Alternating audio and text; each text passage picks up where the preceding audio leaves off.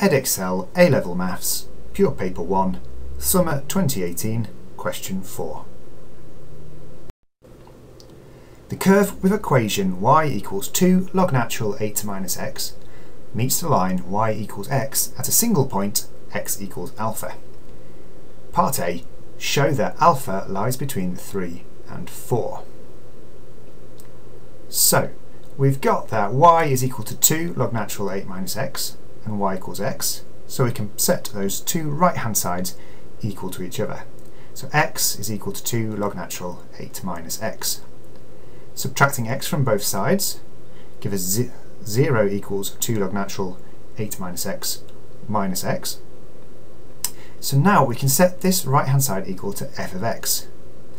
We want to show that alpha is between 3 and 4, so we're going to find f of 3 and f of 4. So here's f of 3, that gives us 0.2189. f of 4 gives us negative 1.2274. Now our function of x is continuous in the interval that we're looking at, 3 to 4, and in that interval it changes sign from a positive number to a negative number, therefore alpha must lie in the interval 3 to 4.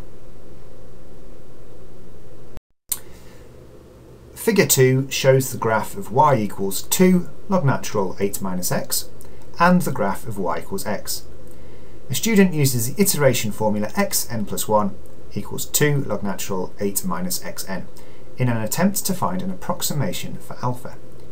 Using the graph and starting with x1 equals 4, determine whether or not this iteration formula can be used to find an approximation for alpha, justifying your answer.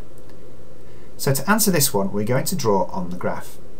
We're starting with x1 equals 4, so from the point 4 on the x-axis, we're going to draw a vertical line straight up to our curve. From there, we do a horizontal line to y equals x, then a vertical line back to the curve, a horizontal line back to y equals x, and so on. Vertical, horizontal, vertical.